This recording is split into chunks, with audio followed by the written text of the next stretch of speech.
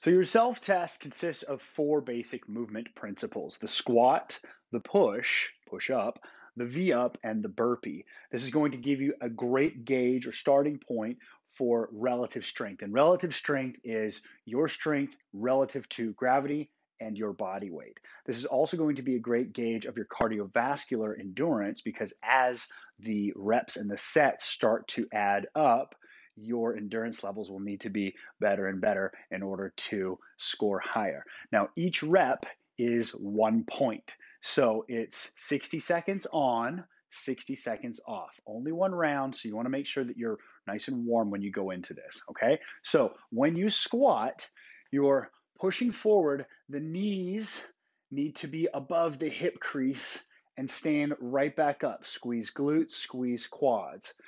Down, up, down, up, down, up for 60 seconds, okay? Then you're gonna rest for 60 seconds, and then you're gonna come into a push-up position. Now, when you do your push-ups, make sure that your shoulders are right above your hands, and you're gonna drop all the way down, and if you need to, shoulders, hips, knees, that's how you do your push-ups. That's totally fine. If you're strong enough to just crank out reps, that's great too. Make sure that you're locking out entirely at the top to count as one rep. That's going to be your marker for one rep, just like when you stand up all the way in the squat. Once you've done 60 seconds of those and counted your points up, you rest for 60 seconds.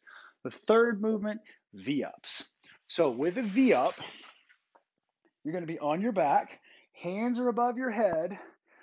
Bring everything together. If you can only touch your knees, that's fine.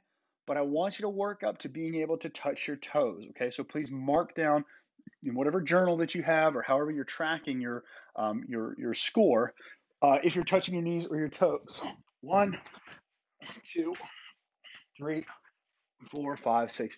The better shape you're in, the faster you'll be able to go, the higher your score, okay?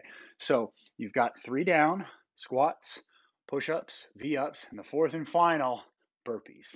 So with a burpee, the way you properly do a burpee, everything touches the ground, then you jump straight up and elbows get to ears or above. So it looks like this.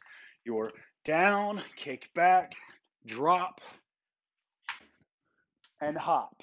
Okie dokie. In real time, it's going to look like this. Down and up.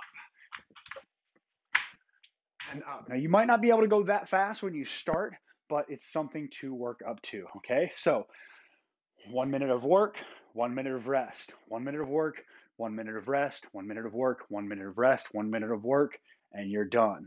Those 4 movements all add up to the score, your personal score with the self-test.